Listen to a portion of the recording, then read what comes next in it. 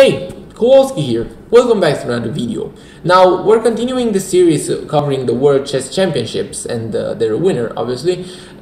This is going to be kind of like a weekly Wednesday thing. Now, this video is a little bit special because here enters the scene Paul Morphy, one of the greatest chess talents to ever, play chess. He completely steamrolled everybody, every single European champion. He won the 1857 Chess Congress in America, and then he came to Europe to offer the European champions a beatdown. And he played a match in 1858 the next year with none other than Morphy and Anderssen. We all know him, that he's the undisputed champion. He won in the last episode, right, with the first chess tournament ever. And from that until here, he was still the best. And surprising or not, he lost the game 8-3. Well, in those days, yes, it was surprising, but in our days, we all know how strong Morphy is. And if you want to know more about how strong Morphy is, you can check Agat Mator's saga on him. It's a very, very nice, instructive series, and it's just amazing. So you can check that out. You can just type in the Morphy saga and you're gonna find a whole playlist, and that has a lot of matches, almost all of them, and it covers the rise and the peak of Morphy. So for this video, I selected a game from the match that they played in 1858. Morphy traveled to Paris, and he beat Anderssen 8-3. So Anderssen said that he wasn't really in top shape, but then after the match said that even if he had been in the greatest of shapes, he would have never beat Morphy. So we have e4 by Morphy, and we have c5 with Sicilian, and now Morphy goes for a gambit. But Anderssen doesn't accept the gambit. He actually goes into a very normal looking Sicilian, and now Morphy unprovoked plays knight b5, but it's okay. We have d6, an attack on the pawn, and now bishop slides back to e3, so everything is fine. But now Anderssen goes f5 and kind of overextends a little bit, and now after knight c3 just developing, Anderssen thinks that f4, and he's pushing the bishop back, and in fact, if you go with the bishop back, then it's definitely black who has the better position. Black is just gonna kick you back and now just have a very pleasant game. But in fact, after f4, Morphy begins the beauty and goes knight to d5, now sacking the bishop. And here he goes knight bc7 check, right? You have to check. And here, if you go king to d7, this is mate in 1. All these squares are taken. So here instead, Anderssen goes king f7. And now Morphy goes queen f3. You have to block, and the silent move bishop c4. This move threatens a lot of discoveries, and you really have to be careful now.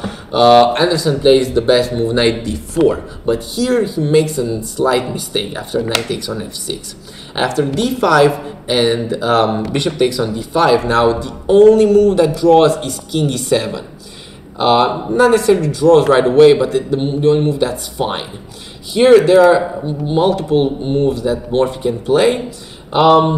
But let's say you go for queen h5, trying to fork this and this. Now this gives time for black to take the knight, and after the check, now after king d6, the knight is attacked and you're forced to take the rook. Now you can deliver a check, but it's very important not to take the rook, as the queen and the king would be very, very weak. And you would have to give up your queen in a few moves, but instead you have to play active. You have to play queen e7, trying to go for the queen trade. And I want to give you an example here. If you take the rook, now simply bishop b3, right, making way for the rook. You take the bishop, and now if check, obviously the knight blocks, and you have not achieved anything. We have takes, and now again you have to be very important after the king moves not to deliver the check. Check is now losing because you give time for black to develop, and you cannot even do something like this because of queen d2. So it's very important to just go rook d1, and in this position, if if black tries to save the queen, let's say go queen e7 again, this is actually mate in 1, and if he tries to save the queen, let's say here to guard the square, this is mate via e8. So you're forcing the king up, and then you're taking the bishop, and now material is actually equal, and it's mate in 3. Queen c7 and king b4 and queen c4, and this is mate. So you have to be careful still with black, and it's not a very easy position, but it would not have been losing.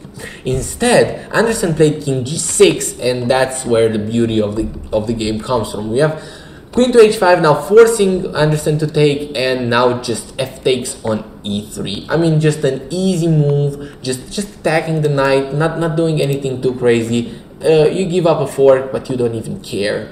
And here Anderssen resigns, because if you take the rook, you just go for material. It's mate in 6. We have just rook f1, simply king d7 only move. Now you take this pawn, and now after a move like king d7, you can actually go for the check, and after king c6, you can go rook c1 check and just checkmate your opponent.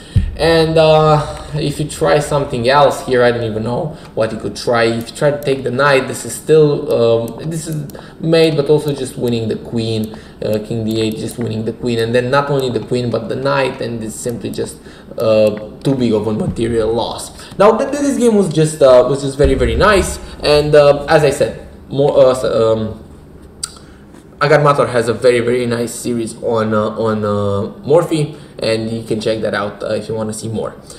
This video is a little bit on the shorter side because there's a lot of content already about Morphy on the platform, and I don't want to, you know, over present stuff. I want to keep the beauty of it. So this was the video. I'll see you on the next one. Kowalsky out.